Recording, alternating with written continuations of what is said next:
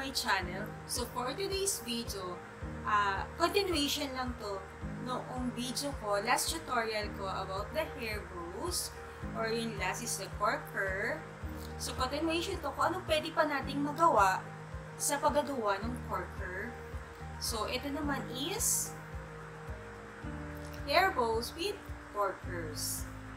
So ito siya, ito pa yung pwede nating gawin dun sa mga nagagawa nating Korkers. So, pwede natin i-attach siya. Ito, meron na rin akong tutorial sa paggagawa nito. Ilalagay ko na lang siya sa description box or dito. Pero, ginawa ko pa rin ulit siya para hindi na lang kayo maghanap. So, ito na lang din siya.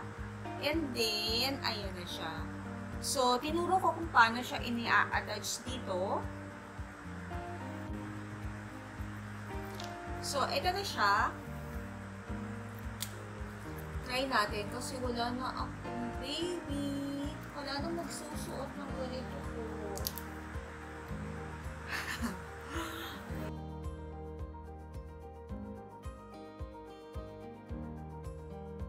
Kung nakapigtail yung anak nyo,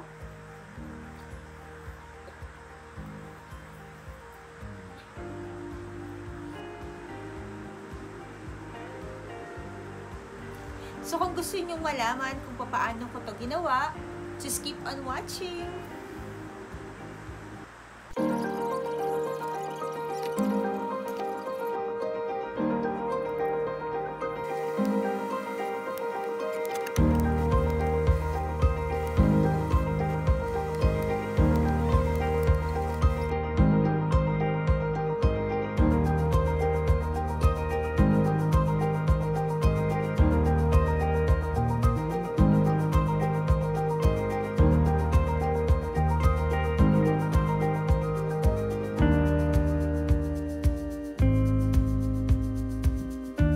Kailangan natin ng 1 inch nitong gross green. Ito, yung may print siya. Ang napili ko is Shopkins para mas bright yung color.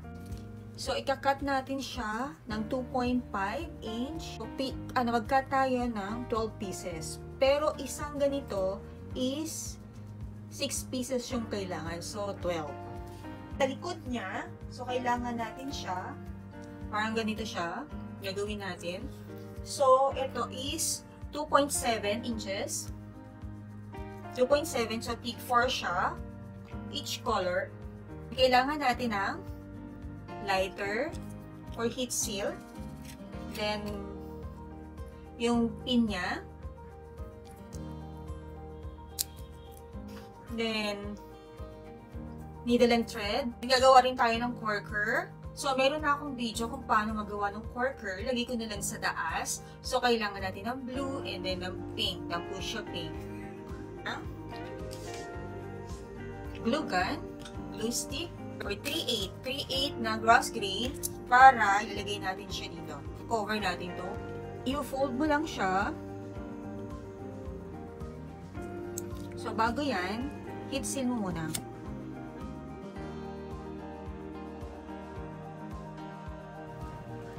Ano siya, dito ako sa ilalim mag-start para yung pinakadulo niya, hindi siya makita.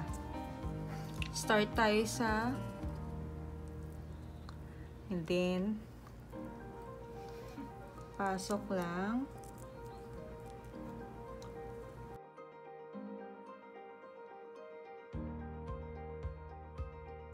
So yan, normal yan, kukunin natin siya. Meron na akong tutorial gumawa nito. Lalagay ko na lang yung link sa taas ulit or sa description box. So, para inulit ko na lang to, kasi meron tayong sunod na gagawin. Lalagyan na rin natin siya ng Korker. So, pangalawa naman, dito naman ako mag-start na. Kung sa una, dito ako sa ilalim nagsimula, ngayon, dito naman siya.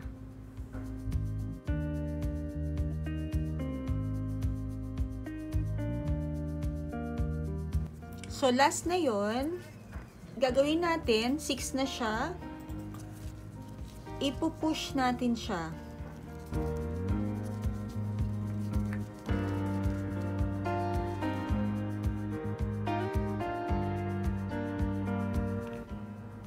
So, yan na. Gagawin natin para siya mag-connect dito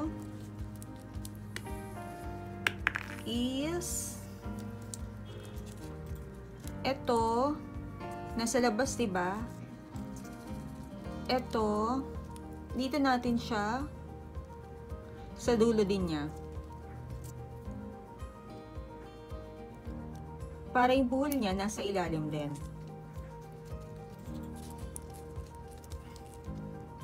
Hilahin mabuti, wag masyado, baka masira. And then ayan siya.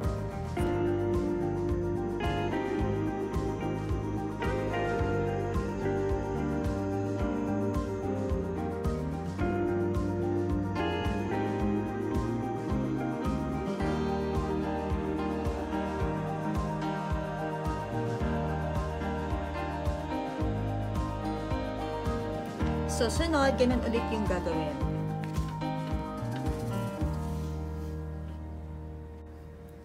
So, next natin gagawin, after nito, magawa natin yung pinaka-base niya, pinaka-main, pinaka-bow niya, gagawa naman tayo ng pinaka-base. So, before nyan, ika-cut muna natin siya.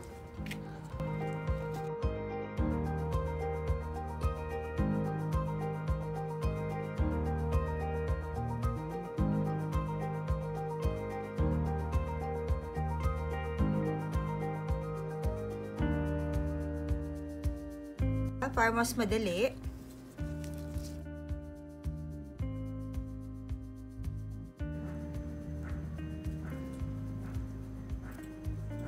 Spread lang natin siya.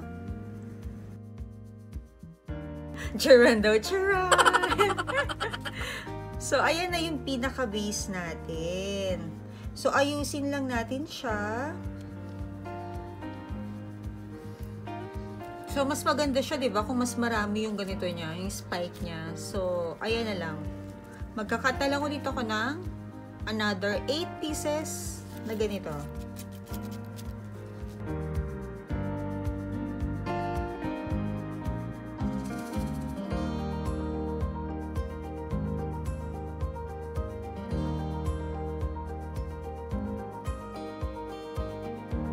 Next ating gagawin is, gagawa naman ulit tayo ng Korker using 2 different colors. So, blue is 387. Kung bibili kayo ng isang ganito, and then, yung fuchsia is 28, it's 244. So, ito na yung mga Korker natin. Ginagawa ko pag Korker, hindi ko siya pare-pareho yung kanilang haba. Gusto ko yung hindi siya equal. Hindi equal yung haba nila para tingin ko mas maganda. After nyan, heat seal natin.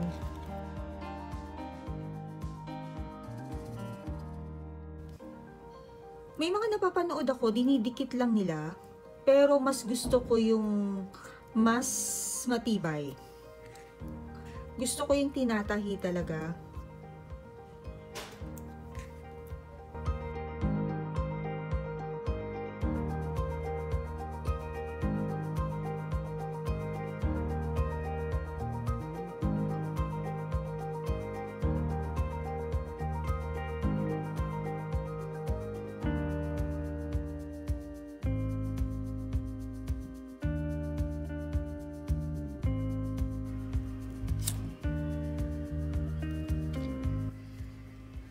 So, ito na, ready na.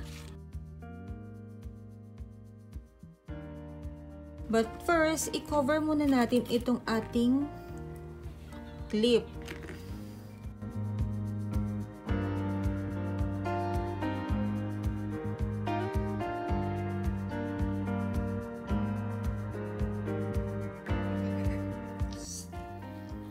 So, mag-start na tayo. Ilagay natin itong mga ito para mabuo natin itong hair bows natin.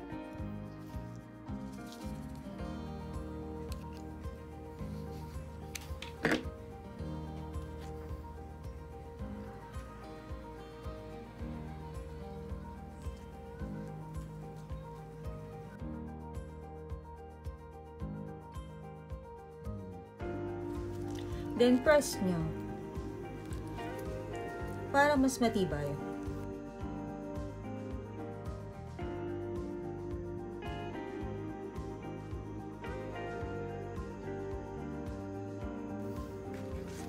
So, titingnan muna natin kung magigitna siya. Siyempre, ipopwesto nyo. Kailangan, nasa gitna siyempre yung pinaka. Ayan siya, yung gitna. Ito yung gitna niya. Yung kulay fuchsia pink. So, ito yung palatandaan nyo kung ano yung gitna.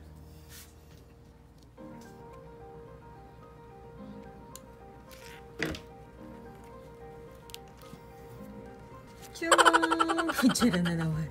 Ayan siya. So, lagay natin itong ating so, ganan siya. Ayan.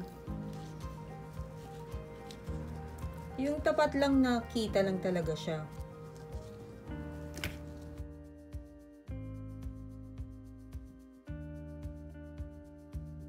Then, ilagay na natin itong kanyang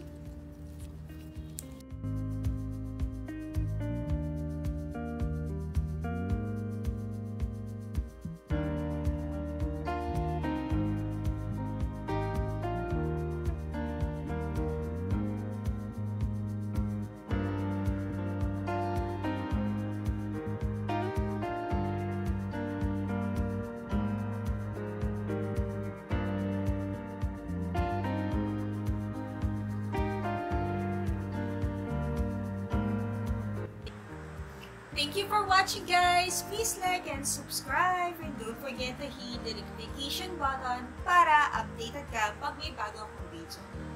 Maraming salamat!